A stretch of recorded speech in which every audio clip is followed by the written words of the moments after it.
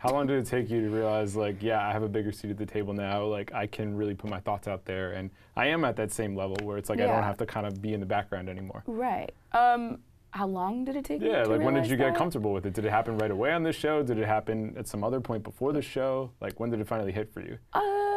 I think just this year. This year has been, like, just an amazing year for me, and I think it kind of started, like, with this show, Mrs. Fletcher. That was kind of the first thing that I booked starting the year, and then, like, I worked on this, like, amazing project, Quibi, with Quibi, Jeffrey Katzenberg, the new streaming service. The new streaming service, and it's based off of, like, Dog Day Afternoon with, like, Lawrence Fishburne and Stephon James. I play his wife, and Antoine Fuqua executive produced it, and I was in New Orleans, like, by myself, didn't know anybody for like a month and a half. Wow, that must have been a wild experience. Yeah, and, like, I think also, so that experience too, again, with, like, a bunch of men, like, the only, like, woman kind of, like, holding it down, you know, in that space. So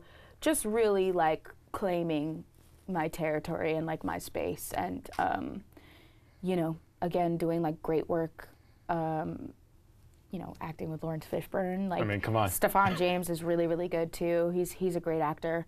So it's just, like, you know, being in the space and being, like, you know, putting your feet on the ground and, like, here I am. Yeah, you know? I can do this thing. I I'm can ready. do this. Absolutely. So by the time Cyrano came around, I was, like, kind of in that space already. But it's different when you're, you know, when you're doing theater and theater etiquette, and, you know, always, yeah, standing your ground, but also being humble and being nice to everybody, and, you know, so.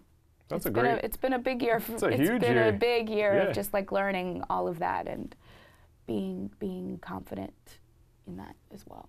Well, I feel like that leads nicely into this show here, because with Mrs. Fletcher, I mean, you have a couple different characters that are kind of creating their own lane, taking their own authority. So what has been the most interesting part of that experience for you? What has been the most interesting part of Mrs. Fletcher? I mean, the story of, like, you know, Jackson's character who plays Brendan, and then his mom, and how kind of, like, porn has influenced them in, like, very, very different ways. It's kind of empowered her as she just got divorced and she's, like, living her life.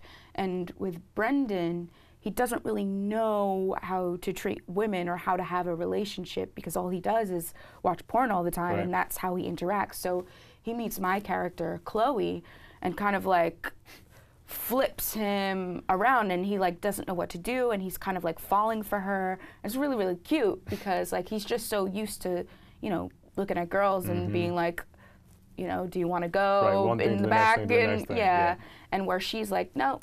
She totally calls his BS. Yeah, she's like, no, I'm not like, having this. No, like, so it was just, it's really, I really like playing her, and she's very, like, as you said, like, woke, you know.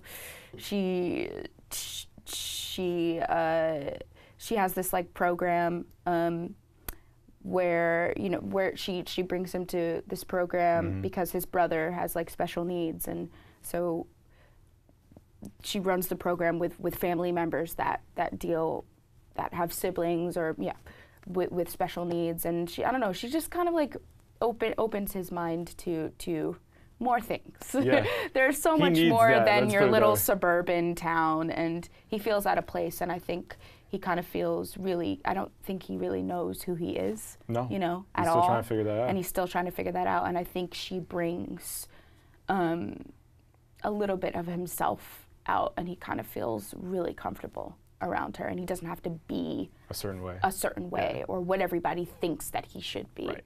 And she's just like, come on, man, just chill out. Just chill. Just chill, just, like, be yourself, and, you know.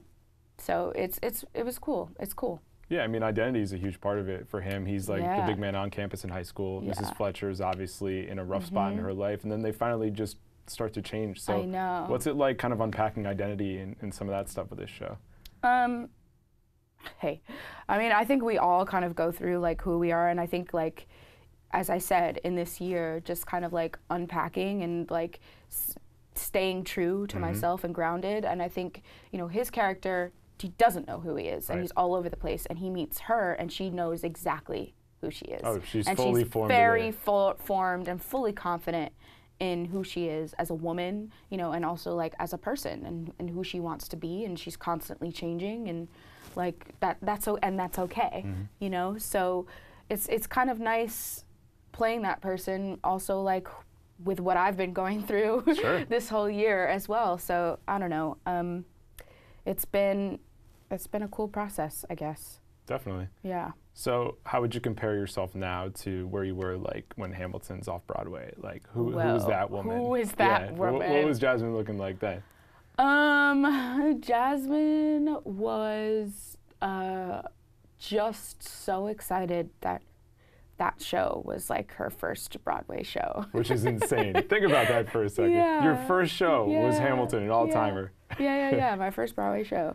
And I was just trying to, at the moment, just trying to take everything in. That experience was such a whirlwind of like, there was so much that was happening like in that 2-year span, and I was literally just trying to sink it, like just kind of soak it like all in, you know, and everybody was like, Jazz, like, you might not know what's like going on at the moment because it's hard to like process, and you'll process it later. And I think I was literally just trying to soak it all in and realize like that this is happening, you know, because it was a show that like, you know, everybody's like, you know, you made history and it's part of history and it's like such a big thing, but it's true, you know. It absolutely is true. It really is true.